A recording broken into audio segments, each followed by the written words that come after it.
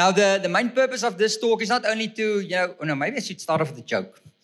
It usually works. Now, over the past, 25 years, this year will be 25 years, that I've spoken to a lot of Christians concerning this topic of, creation, evolution, and so forth. So I don't know if you've heard this joke. This little girl came to her mother one day, and she asked her mother, "Mom, I don't understand. What is the true origin of humans? Where do humans really come from?" And her mother said, "My child, it's very easy to explain. If you read in the book of Genesis, it says, in the beginning, God created Adam and Eve, and that's where everybody comes from." Then, of course, the little girl went straight to her dad, and she asked her dad the same question. Where do humans come from? Her father said, "My child, it's very easy to explain. If you look at what the world's leading scientists have discovered up to now, it's pretty clear we come from the apes and the monkeys, and over millions of years of evolution, we've actually changed now into human beings." Now, when the little girl heard that, she immediately ran back to her mother there in the kitchen, and she said, "Mom, I don't understand. Why is it that when I ask you concerning the topic of origins, you say we come from Adam and Eve, but Dad says we come from the apes and the monkeys?" And again, mother looked at her, she smiled, and she said, "My child, very easy to explain. You have to remember, I was referring to my side of the family, and..."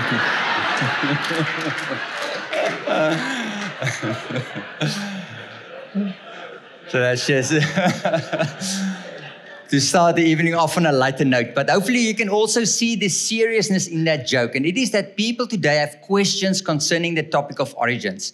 They've got questions concerning what the Word teaches us, how everything came into existence, what science has to say concerning the origin of the universe. They've got, want to know, how does science fit into the Bible? So hopefully by the end of tonight's talk, you will have a better understanding concerning the topic of origins. And hopefully you will also see that there's a definite, clear connection between the book of Genesis and the gospel message. And that the gospel message actually already starts in the book of Genesis. Now, as I said, I've been speaking over the past 25 years, spoke to a lot of specifically Christians concerning this topic of biblical creation versus evolution. And usually most of them, the majority of them will tell me that, Pieter, this is really not such an important topic for us as Christians. It's like a side issue in our faith, how everything came into existence.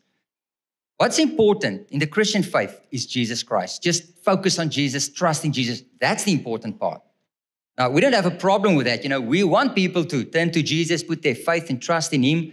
But we want people to trust in Jesus because God's Word is speaking the truth.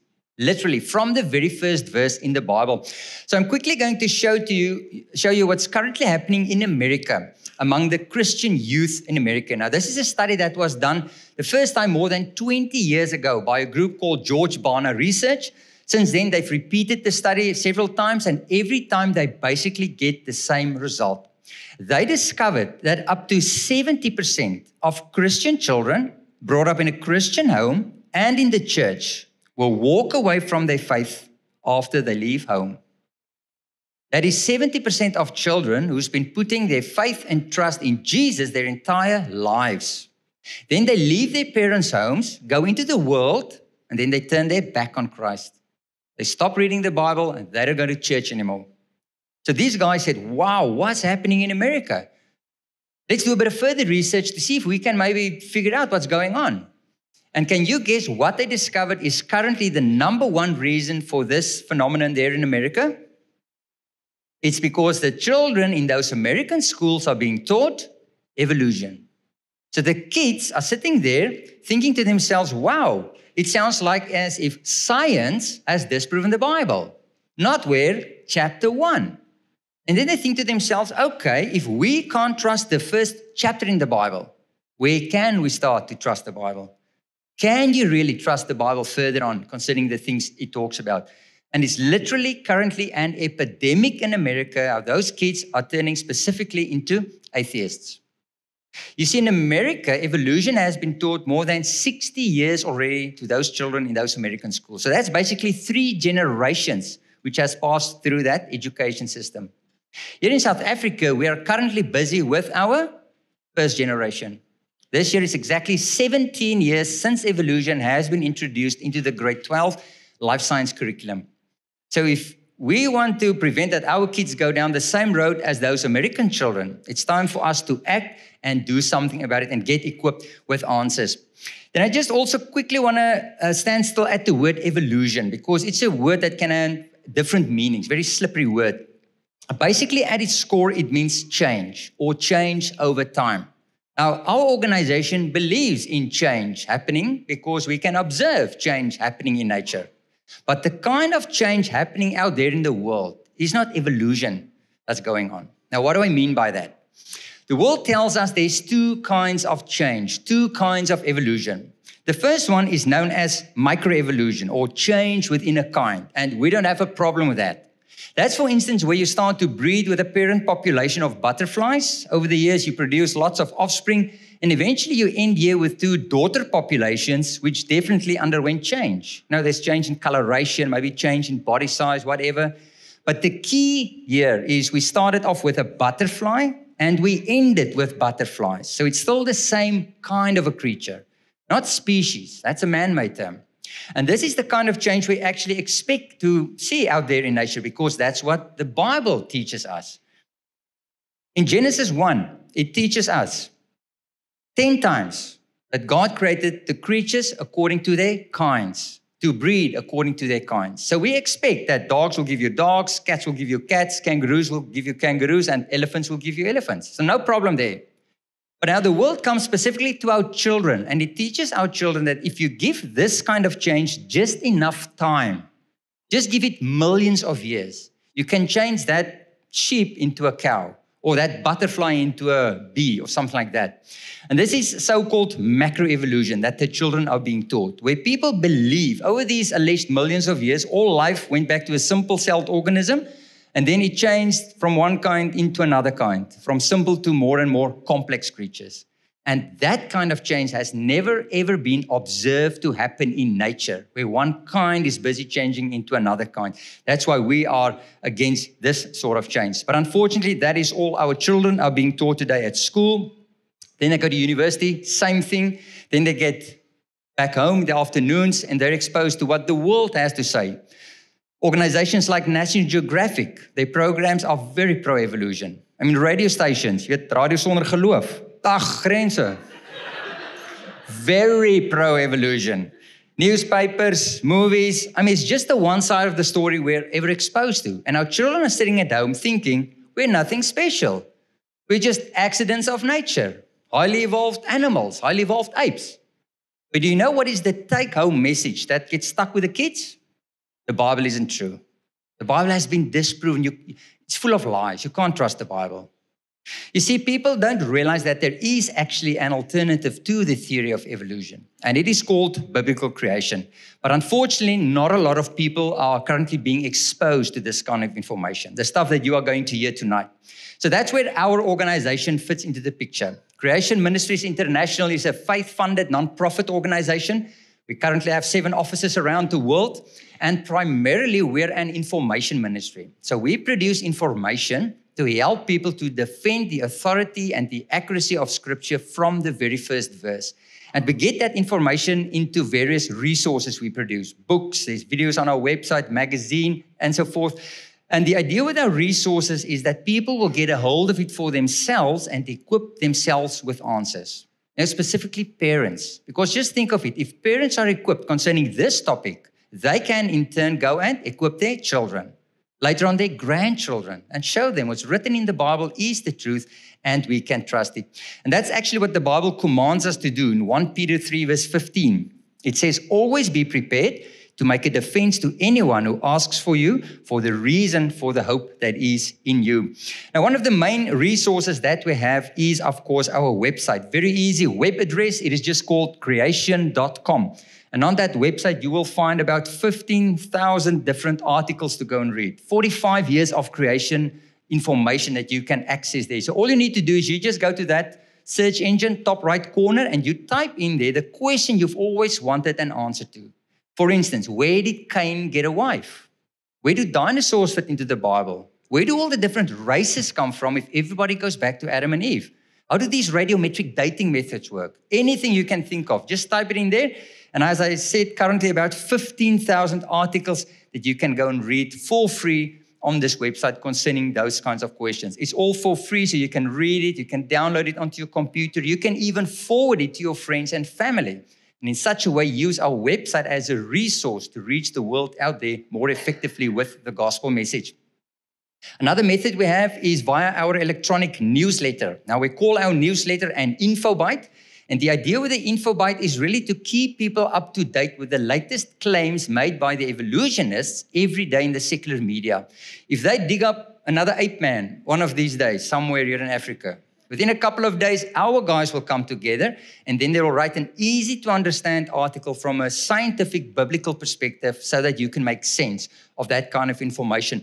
And I can maybe just mention we currently have 9 PhD scientists who's working for us full-time, doing our research and writing these kinds of articles.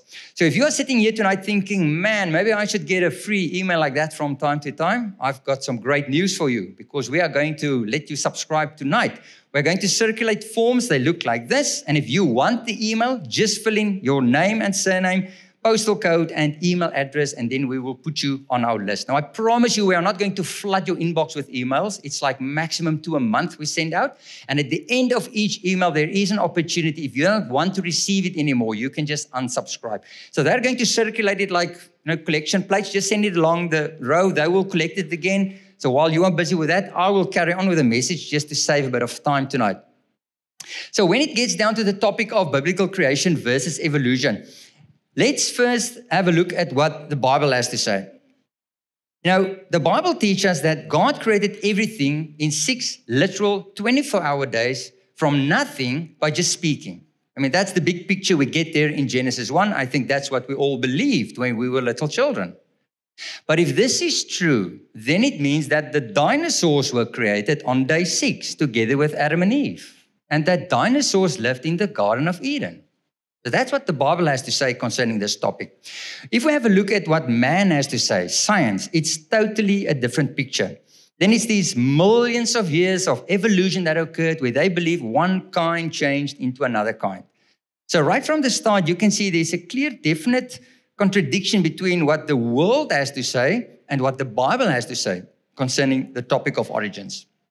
Now, seeing that I believe you all know what it says in Genesis, I'm first of all tonight going to start off with what science has to say concerning this topic. Then we're going to come back to what the Bible has to say. We are going to compare the two with each other. Then after each talk tonight, there will be an opportunity. If you maybe have a few questions, I will try my best to see if I can give you a proper answer. So let's start off with science. What exactly is science? Now, if you go and look in a dictionary, it is very simple definition that you find. Science is knowledge that you acquire through observations and experiments. Is that simple?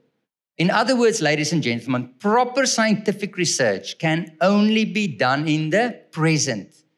You can only make observations in the present. You can only set up experiments in the present. You can only repeat your experiments in the present. We cannot go back into the past to go and observe what happened there, even yesterday. We can't go back to yesterday to go and set up an experiment, for instance. Do you agree?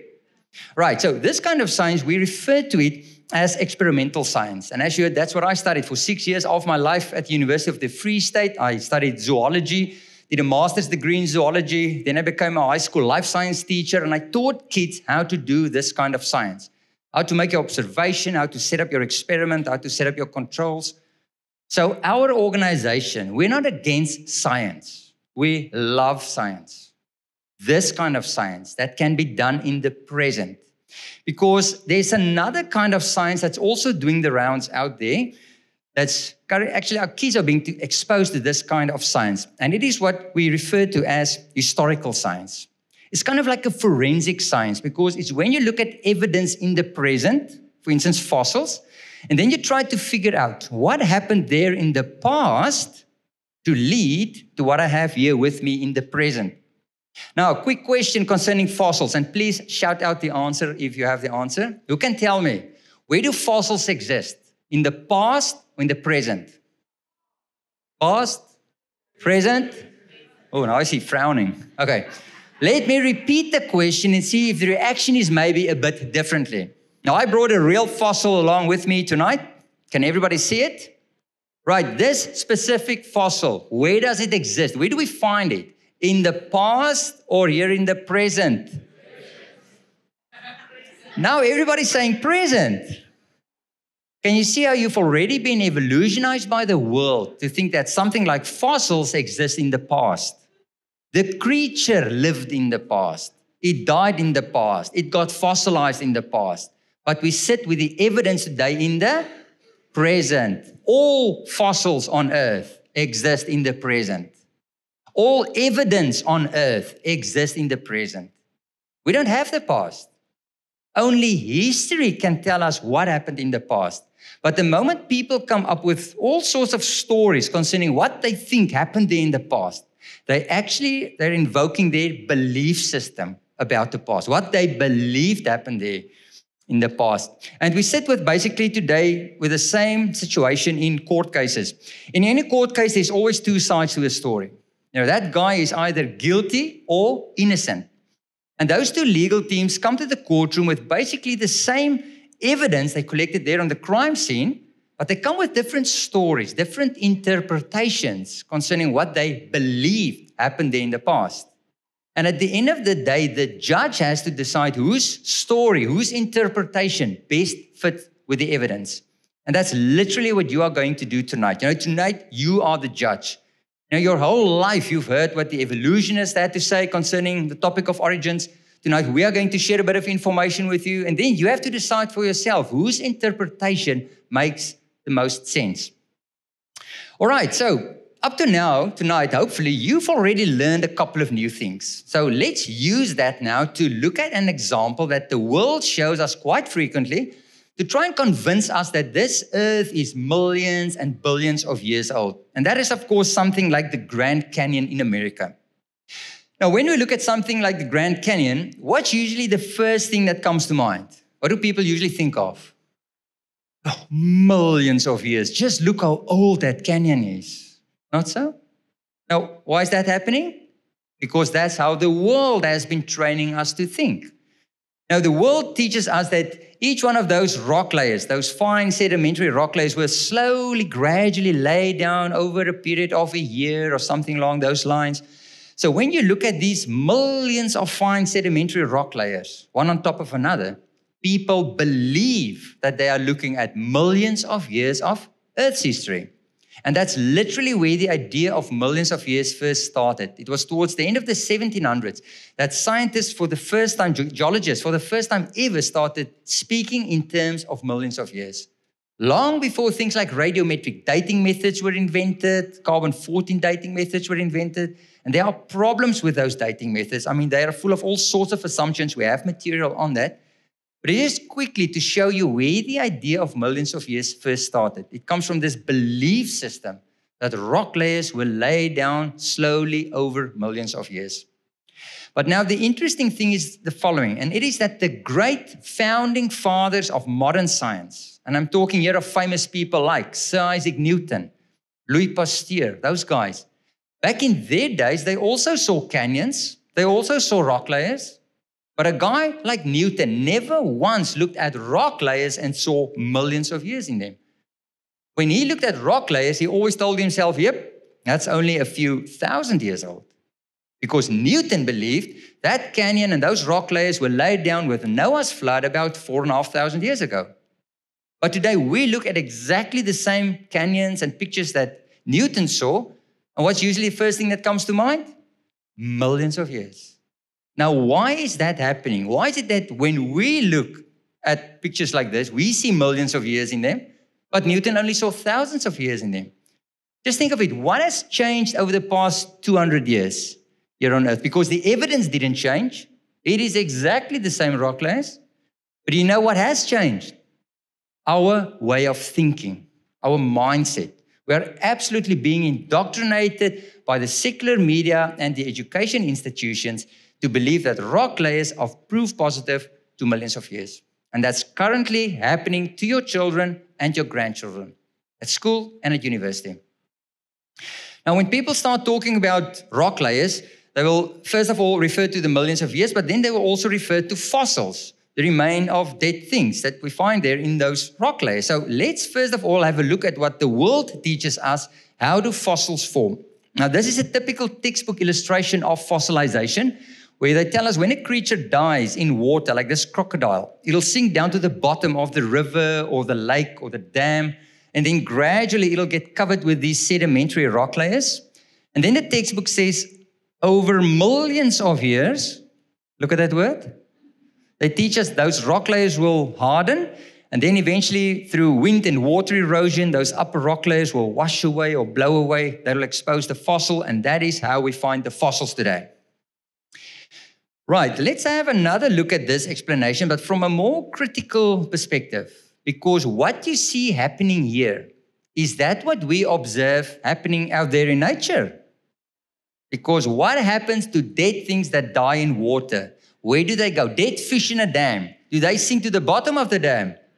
Where do they go? They float. They bloat and float. And when creatures float at the surface of water, they're exposed to scavengers that will start to eat them. And they will start to decompose and rot away and break apart. And there will be basically nothing left to get fossilized. Even the bones that sink down to the bottom, there at the bottom are invertebrates like crabs, bacteria. You get worms that only eat bones, that will literally break those bones down to dust.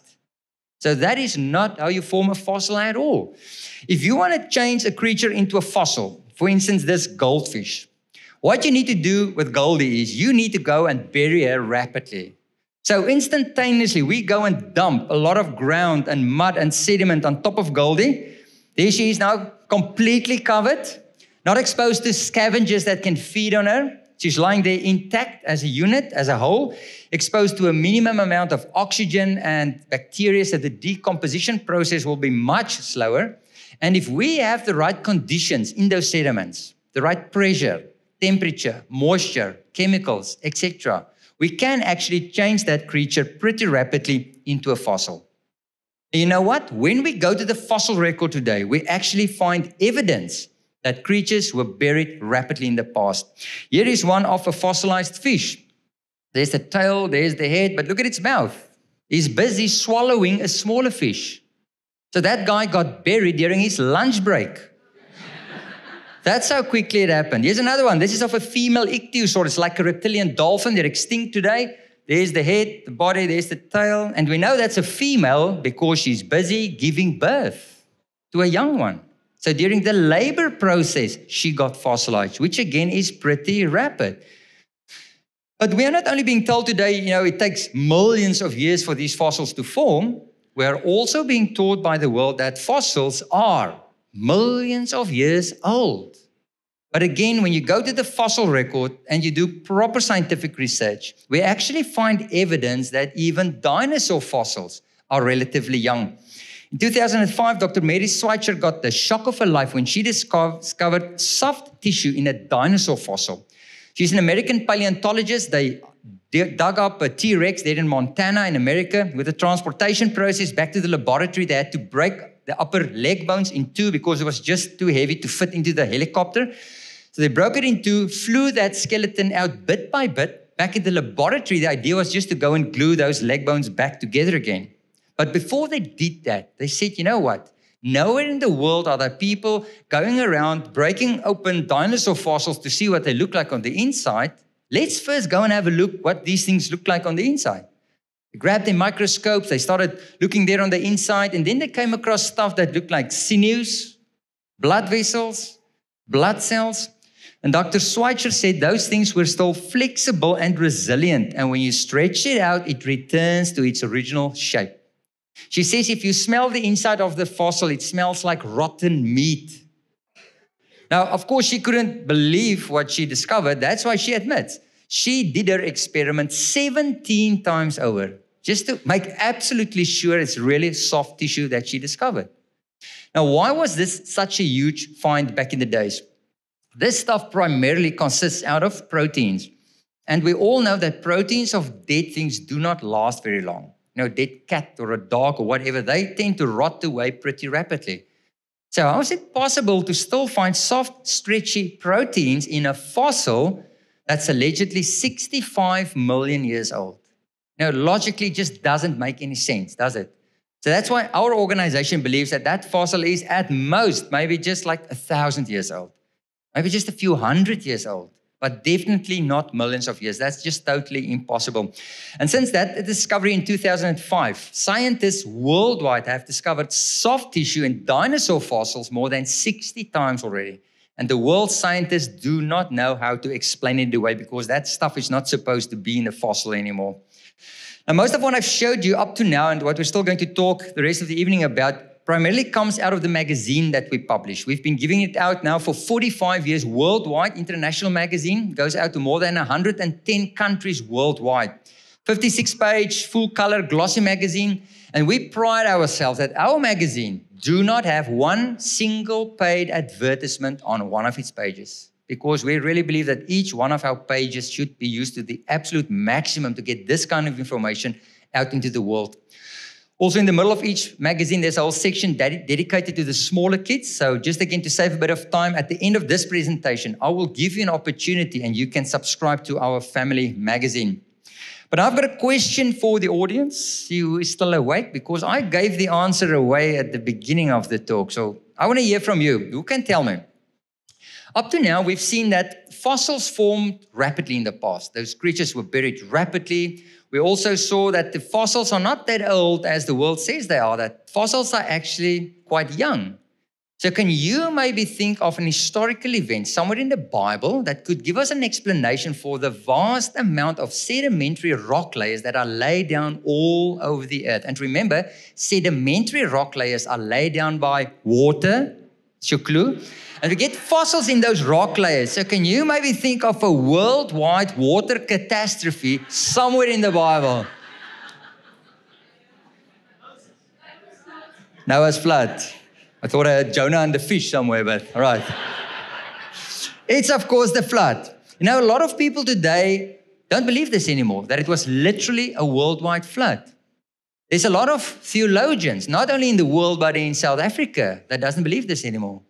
They tell me that over the telephone, when I phone them to hear if we can do a presentation like this in their congregation.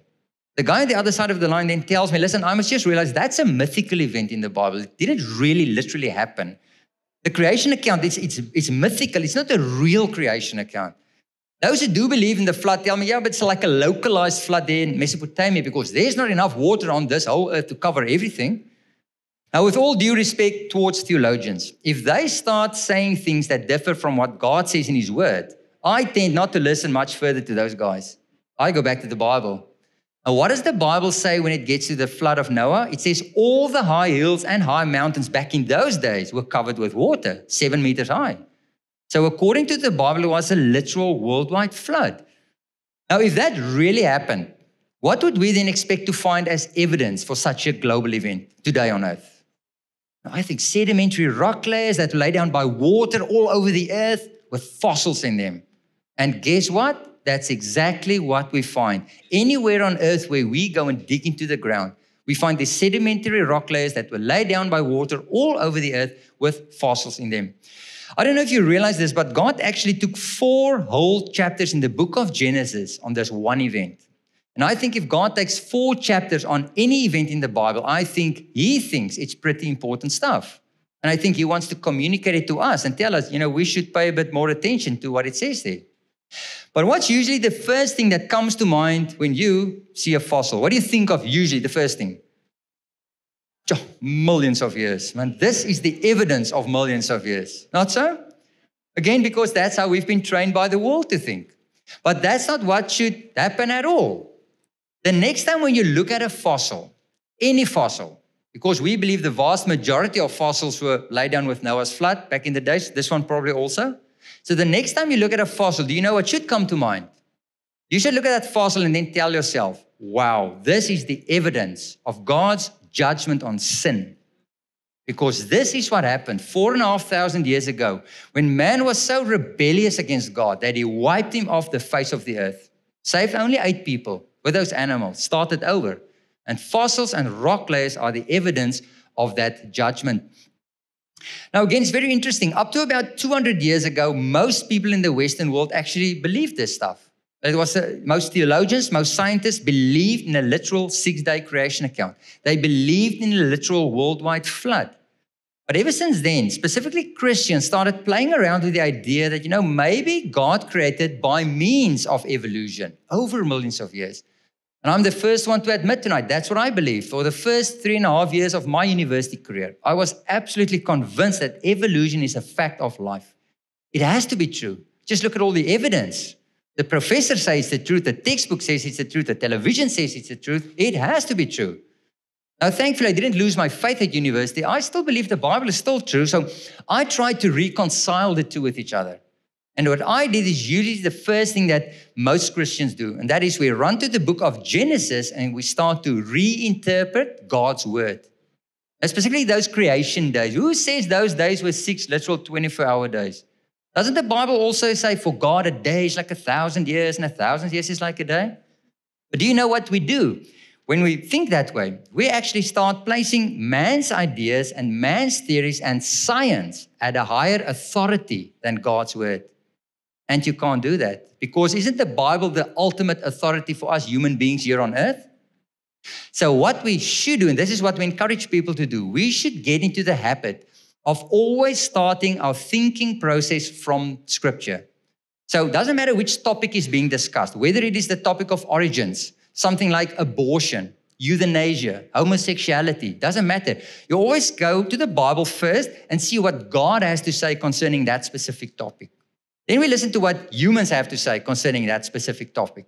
And if what man has to say differs from what it says in God's word, then man is wrong. And then man has to change his ideas so that it gets in line with Scripture because you can't change God's word. And that's what we are going to do now in the second half of this presentation. I'm only going to use the Bible now as our point of reference to see what Scripture alone teaches us concerning how this universe got started back in the days. So when we go back to the creation week, we see that at the end of the creation week, God looked at everything He created and He said everything was not good, very good. In the Hebrew context, it actually means He couldn't create it any better. It was absolutely perfect. It was paradise originally. So what Scripture teaches us is at the end of the creation week, there was no such thing as death, pain, sickness, disease, suffering. There was no such thing as cancer. There were no, Blue Bull supporters. I won't cry. This perfect paradise in which we live.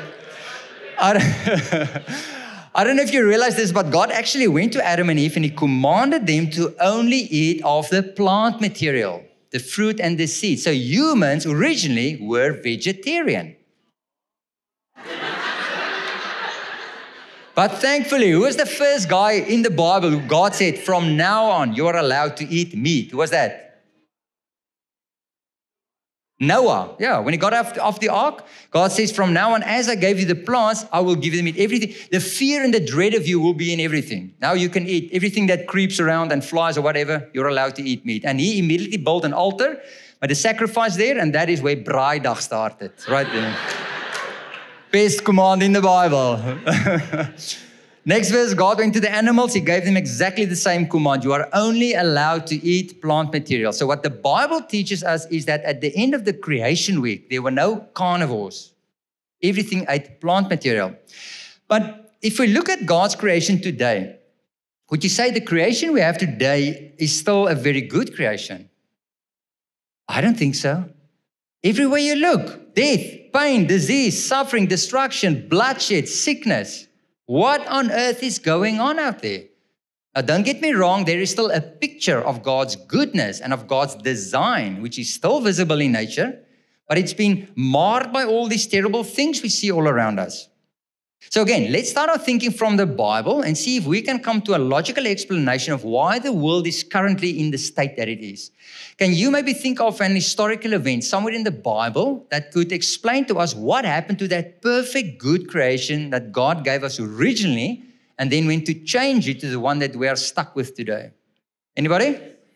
Sin. When they ate of the fruit, look at it. God came to Adam and He said, cursed is the ground because of what you did. And God actually warned Adam what would happen if you eat of that, when you eat of that fruit. In the previous chapter in Genesis, it says, for in the day that you eat of it, you shall surely die. Now, in the Hebrew context, again, it doesn't mean he would have dropped dead on that specific day. We know that's not what happened. So what it actually means is, Adam, from the day that you eat of that fruit, you will start to die. And you will carry on dying until you are eventually completely dead. In other words, Adam and Eve and all the living creatures started to age from that day forth. Everything was created to live forever. There was no death originally. And that's what's busy happening to every one of us here. We are literally busy dying because of what happened there in the Garden of Eden. And also, this is not just a spiritual death that occurred that day. It was definitely a physical death, because we all know that verse in Genesis 3 where God told him, for I created you from dust, and to dust again you shall return. And then in the New Testament, Paul comes along and he confirms to us this historical account there in the book of Genesis. He writes in Romans 5 verse 12, therefore just as sin came into the world through one man and death through sin. That is the true origin of physical death. You know, physical death is the evidence that God is serious about sin. The Bible never separates the two. Throughout Scripture, it's always sin and death, sin and death, sin and death. But it wasn't only man that got affected on that day. It was actually God's whole creation. The universe got cursed. Paul writes, Romans 8 verse 22, for we know that the whole creation has been groaning together in the pains of childbirth until now. And we can feel those birth pains every day of our lives. This is a broken, fallen world that we are currently living in. So what Scripture teaches us concerning how this universe came into existence is the following. It says, in the beginning, there was no death, no pain, no sickness, no disease, no suffering, nothing like that. But then we humans arrived on the scene. We rebelled against God. Sin came into this creation for the very first time. And what did we just read? What was the consequence of sin? Death, pain, disease, suffering, bloodshed, cancer, all those terrible things.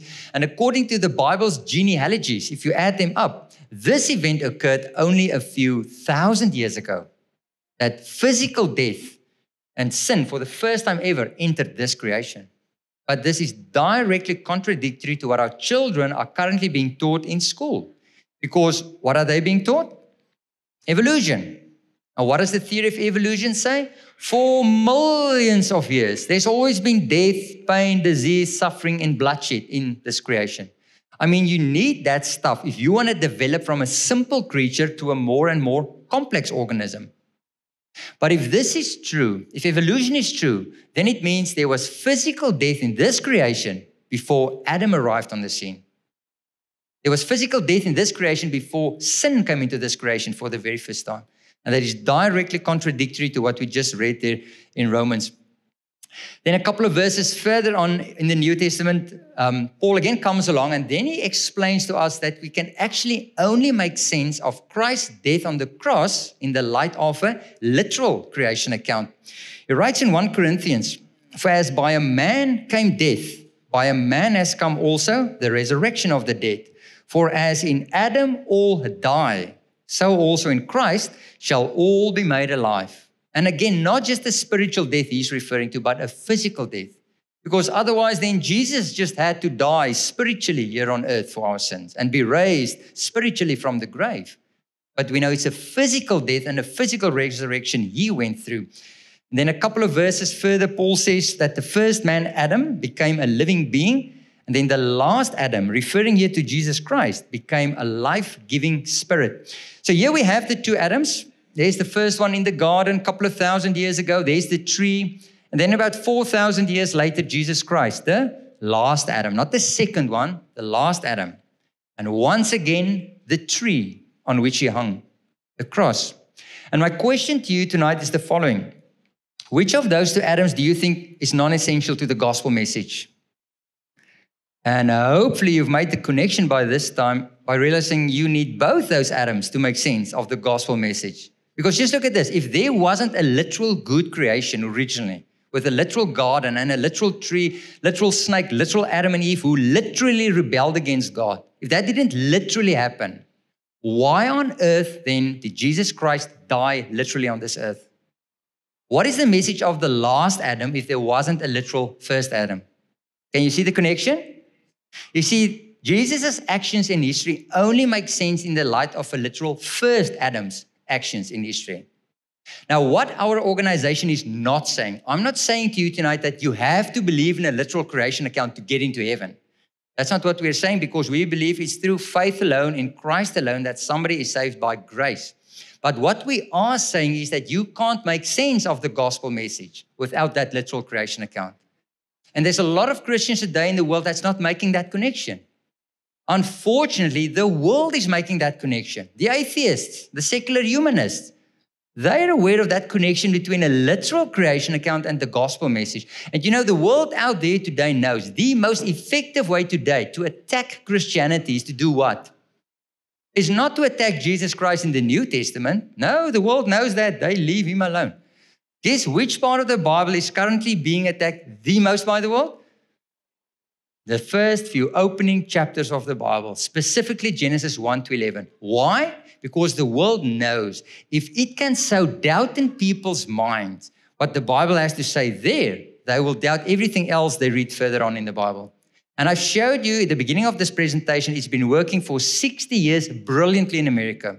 Those kids in America do not believe in that literal creation account anymore. That's why when they reach the New Testament with all those miracles, they tell each other, well, that's not true. You can't walk on water. You can't change water into wine. It is scientifically impossible. Those are just stories. It's not true. And ladies and gentlemen, it's coming to South Africa. In fact, it's already 17 years in our high schools. We are currently standing in front of a wave that is going to crash upon us if we don't wake up and do something about it.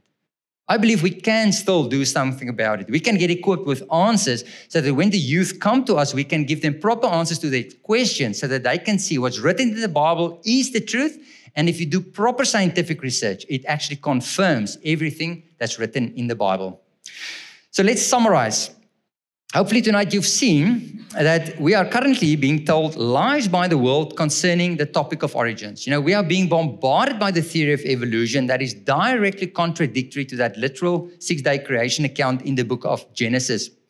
Then hopefully you've also seen that science, and I'm specifically referring here to those evolutionistic kind of sciences, those historical kind of sciences, that has become the absolute final authority for a lot of people today on earth. And according to that kind of science, the Bible has allegedly been disproven wrong in Genesis chapter 1. And because of that, there is today a massive increase in apostasy, specifically among young people worldwide. They don't even go to church anymore. You know, the youth come to us with all their questions. They don't only go to the pastors and the dominees and the ministers. They come to us as parents, grandparents, and they want to know from us, Dad, where did Cain get a wife? Mom, where do all the different races come from? Granny, where do all the dinosaurs fit into the Bible? And if we can't give proper answers to our children concerning those kind of questions, do you know what the kids do? Google.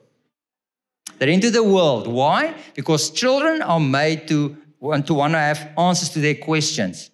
And if we're not going to give them answers, they're going to look for those answers in the world. And the world is more than willing to give them answers, and they're going to be fed with all the wrong information. And that's literally where we are currently busy losing the youth. Hopefully, you've seen tonight there is an alternative to the theory of evolution. It is called biblical creation. And I believe it's a better alternative because it fits in better with the evidence that we have with us in the present. But also, as I said at the beginning of this talk, not a lot of people are currently being exposed to this kind of information. And those 4 points led to the last one, and it is that the Bible got disconnected from reality for a lot of people today on earth, specifically the book of Genesis. The world doesn't look at the book of Genesis and see it as an historical document anymore. You know, of all 66 books in the Bible, can you maybe guess which book is currently being attacked the most by the world? It's Genesis. Why? Because it's the first book in the Bible. That's your starting point. That's your foundation. Everything else follows on Genesis, Exodus, Leviticus. We built our whole Christian structure on this foundation of Genesis. And what happens to any structure, any building, if you rip out the foundation? It collapses. And even the psalmist knew this a couple of thousand years ago when he wrote, if the foundations are destroyed, what can the righteous do? So you see, ladies and gentlemen, Christians don't realize how important the book of Genesis is to the rest of our Christian faith. Because if we can't trust the Bible there, where can we start to trust the Bible? And that's basically what Jesus was referring to when Nicodemus came to him that evening in John 3. Look at what he told him. He said, Nicodemus, if I have told you earthly things and you do not believe, how will you believe if I tell you heavenly things? Is it any wonder that people today out there who do not believe in a literal 6-day creation account anymore, people who do not believe in a literal worldwide flood anymore, is it any wonder they doubt things like a virgin conception, to be raised from the dead, to live forever? I mean, that's scientifically impossible. To quickly get back to our magazine, now of everything that we've published and produced over the past 45 years, this is by far the best resource that we have. And we know this is the best thing that we have because people keep telling us that it is the best thing we have. Literally year after year after year.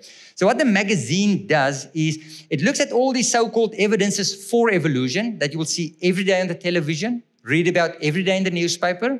And then from a biblical scientific perspective, our guys write easy to understand articles so that you can make sense of those kinds of evidences. We show you all the weaknesses in those guys' arguments, and we show you how the evidence actually better fits in with biblical history. And literally the biggest part of this talk and the next talk comes directly just like that out of the magazine. So the magazine is really something that we encourage people to get linked to because, within a week or two, I think most of you will forget most of what I said here tonight. But the magazine is something that will come to your house quite frequently and will keep you up to date with what's going on concerning this topic of origins. And also, literally over the years, we had thousands of life-changing testimonies from people because of the information in the magazine they were exposed to. Now, the magazine is a quarterly magazine, so only 4 issues every year, and you can subscribe only for a year at a time or for 3 years at a time. And as you can see, a 3-year subscription works out a bit cheaper. Then literally, if you subscribe to the magazine, you will get it for free digitally. And then you will be able to upload it onto 5 different electronic devices. So it'll arrive per email, and then you can forward it to 4 of your friends, 4 email addresses, 4 different ones if you want every term. You can also subscribe to the magazine via the website at creation.com. But if you subscribe with me tonight, you are going to get a couple of freebies. Now, this morning when I got on that plane and I flew to East London, I sat next to a guy and he heard I was coming to East London and he told me, Pieter, you will never believe me. Us there in East London, we are crazy about things that's for free.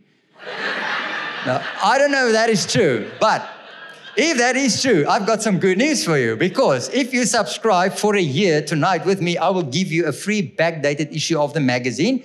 And if you subscribe for 3 years, I will give you 2 free magazines.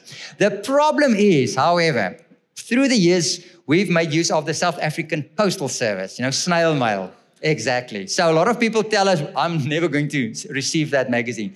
So if you don't want to take that chance, then we've got this option. Then you can only subscribe digitally. So then it works out about half price. You're not going to get a free magazine because next week they will send you the latest electronic version already. But I brought stacks of old magazines, packs of 10. That's on discount that you can buy if you want to take a physical magazine home with you tonight. So the forms that we're going to circulate look like this. All you need to do is just fill in your option. This guy wants the 3 years option. So you tick it on the left, tick it on the right. You fill in your information. Name, surname, if we must mail it to you, snail mail, telephone, email. If you only want it electronically, only tick it on that side, and don't write the physical address. But please make sure your email address is written on it.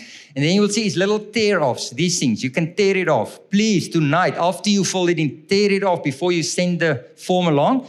And then you can bring it to me at the back tonight, please. And then come and make the payment there. I've got a card machine, and we have EFT forms by which you can pay. Otherwise, I have to phone you tomorrow. So please don't make me phone you tomorrow. So those guys that circulated the forms are going to do it again, same way as earlier in this presentation. Just send it along the rows. While you are doing that, I'm just quickly going to show you the kind of things that you can expect to find in the magazine. A lot of people tell us, okay, but if you guys say the earth is young, how is it possible that these rock layers formed quickly? I mean, aren't those things like millions of years old? And then we tell people, no, do you know what? If conditions are good, even rock layers like this can form pretty rapidly. Now, up to that yellow line, it's about 8 meters high from where this person is standing. And those 8-meter high sedimentary rock layers were laid down within 3 hours. 8 meters high. How do we know that? We actually observed it happening. Mount St. Helens is a volcano that erupted in 1980 in North America. A week before the eruption, there was a pyroclastic flow. Now, that's basically hot dust and gas that got blown out of that mountain at 160 kilometers per hour. And within 3 hours, those dust particles in the atmosphere came down on the ground and they formed those patterns, 8 meters high. In the months after this, there were more of these eruptions, and there were areas where those rock layers were laid down 200 meters high within a few months. So if conditions are good, things like this can form pretty rapidly. Something else that can form pretty rapidly are canyons. Now, this canyon, they refer to it as the Little Grand Canyon. It also formed at Mount St. Helens about 2 years after the eruption. Now, what happened here was there was a massive big mudslide on top of the mountain. Mud rushed down the mountain and the water. It ripped this canyon open 40 meters deep within 1 day. That canyon is 1 day old. By the next day, they took this picture with that little river running there gradually down at the bottom. So you see, the world tells us, a canyon takes millions of years to form. That river slowly, gradually carves that canyon out, one sand grain at a time, slowly over millions of years. But what happened here was, so there's two ways to look at canyon formation. You can say, what do I need? I need a little bit of water and lots of time. Or you can say, no, you need a little bit of time and lots of water. And you will basically sit with the same end result. Also, literally thousands of man-made articles that we discovered over the years that turned into solid rock. That was a soft hat, which a miner forgot in a mine in Australia, Tasmania. The mine was closed for 50 years. After 50 years, for the first time, people went into the mine again. They saw this hat lying there in the water. When they picked it up, they realized it turned into a solid rock hat as it absorbed those minerals from the mine water. This one is a fossilized bag of flour that was found in an abandoned mill in America. And that flour fossilized so well that the bag that used to be around it, it had a stitching pattern in it. And that stitching made a pattern right around that fossilized flour. And then finally, there's heaps of resources I have at the back. There's lots of books on the website itself. There's lots of videos, podcasts, and things that's for free that you can go and look at. So you can come and buy it tonight. Otherwise, you can order it online. Just go to creation.com. The office is in Durbanville. We will send it to you. We make use of courier services, so you will receive it, but you will have to pay extra, unfortunately, for the courier service. So tonight, you can save a little bit of money. Everybody asks me, what is the best thing at the back? What is summarizing everything very good? Undoubtedly, the Red Book. I have it available in English and in Afrikaans. 60 of the most asked questions we've received over the past 40 years concerning creation, evolution, origin, science, and the book of Genesis. It's answered in that one book. And it's always the same questions. Where did Cain get a wife? Where do dinosaurs fit into the Bible? Where do all the different races come from? What happened to the water after the flood? How did Noah get all the animals on the ark? How do radiometric dating methods work? Who made God? Number one question young children are asking us, Oom, wie het vir God gemaak? Such an easy answer in the book. Next to it, you will see there's a blue book lying. Now, this is our most popular creation book of all time. It was written by our head scientist, and he focused on all these so-called evidences for evolution. For instance, the missing links, which are still missing. So-called whale evolution. Human evolution, and one by one, it shows you very easy the weaknesses in those arguments. And what I love about the Blue Book, it's currently the stuff that the grade 12s are being taught in life science and first year BSc at university. So if you may have a child or a grandchild that wants to go and study in that direction, please just get the Blue Book for them tonight so that they don't go to university and lose their faith there. And if you're thinking, man, maybe I should get the Red Book and the Blue Book, I have some good news. Because if you buy the red one and the blue one in English, you will get a DVD for free. Now, if you don't have a DVD player anymore, give it to a friend. If the Afrikaans people, it works like this. You have the books in Afrikaans, and then you will get this talk that I did now here. You will get it in Afrikaans, digitally downloadable from the website. That's the only talk we have in Afrikaans. So then you can download it, show it to your friends, forward it to your friends. This is literally the Rolls Royce of creation books. It is an 800-page, verse-by-verse commentary just on Genesis 1 to 11. It's not only a theological commentary and a historical commentary, it's also a scientific commentary. And the author went back to the original Hebrew and Greek translations of Genesis 1 to 11 to explain within context what it has to say there. Our website, just again, creation.com. Please tell your friends, your family about our website. You can also go and see where in the world we are doing these presentations. If you zoom into South Africa, it looks like that. You just click on the dates. It'll show you exactly which town, date, address, everything is there. So if you have maybe friends or family somewhere else in South Africa, please, if you see we're in the vicinity, phone them, encourage them to come and have a listen to what we have to say. And then finally, I want to encourage you guys to go and visit the website from time to time and read those articles. Literally, if it's only one a week. Not only to get answers to your questions, but to really get better equipped to share the gospel message more effective in this secular world. I'm ending off with what Paul wrote in Romans 10. He said, how are they to hear without someone preaching?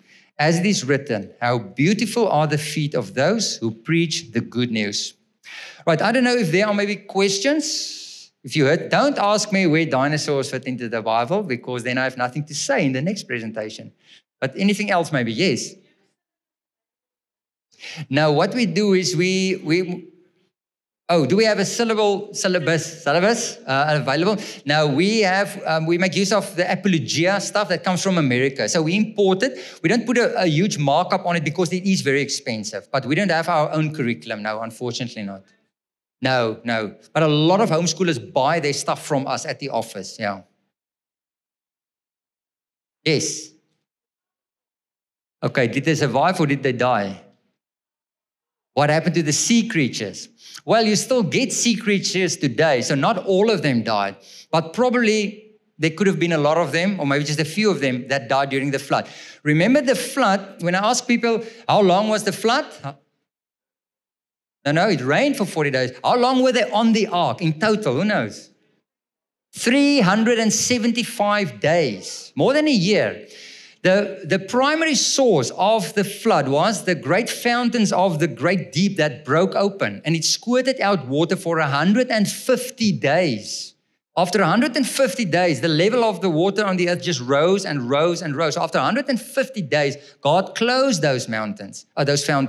2 months later, only then did the ark hit Ararat, and it stranded there. 5 months later, they were allowed to get off. So the primary source of water came from underneath. Now, of course, it went together with things like volcanic eruptions and tsunamis and earthquakes and mudslides, and it was absolute geologic chaos on this earth. So you would expect to find usually, this creatures in the oceans, they would have fossilized the most. And it's very interesting. 95% of all fossils on earth are marine invertebrates like this one. Small little things, bottom dwellers on the ocean. So the thing is, land creatures would have run to the tops of the mountains and the hills when this water started to rise. You won't expect land creatures to find fossils of them that much. Human beings also, they all ran to the top. And after the water kept rising, they started to float, grab onto vegetation, whatever. They died after a day or a week or whatever. What happens to you in the water when you die? You start to decompose, and the sharks will eat you. That's why you don't find human fossils that often. We don't expect them to find those fossils.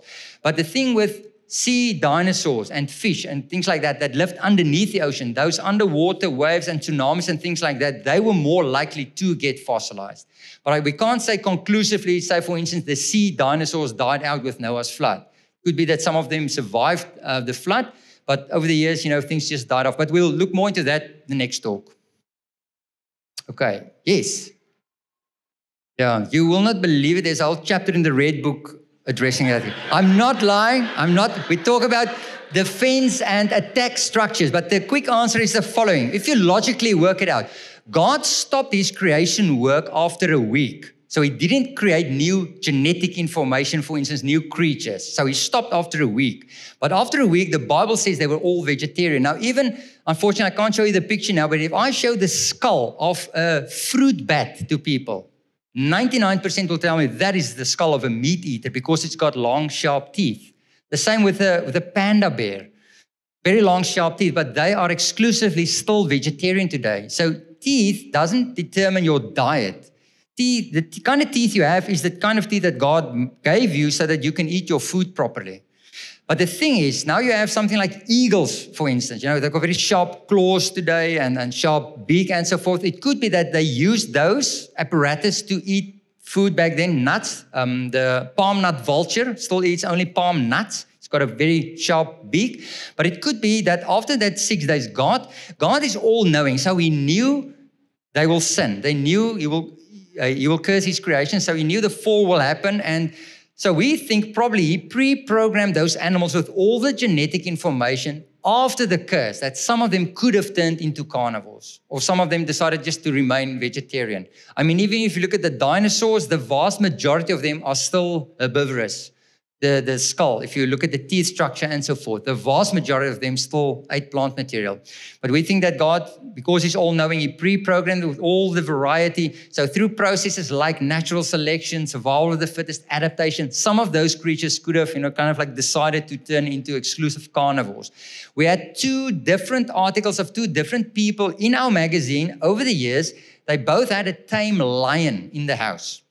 Both those guys, lions, refused to eat meat their entire lives. They actually had, it's wetenskappe, bets. They had bets with people telling them, you can bring your own meat, see if you can make my lion get to eat meat. Both those lions refused to eat meat. The one lion, its entire life, only ate pasta. The other lion, its entire life, only ate vegetables. Kool and broccoli. Literally, carrots. I don't know what they ate, but they literally, their entire life. So you still have creatures that's today exclusively carnivorous, but they can survive on an exclusively herbivorous diet. That is still possible. Right, I think let's take a break and then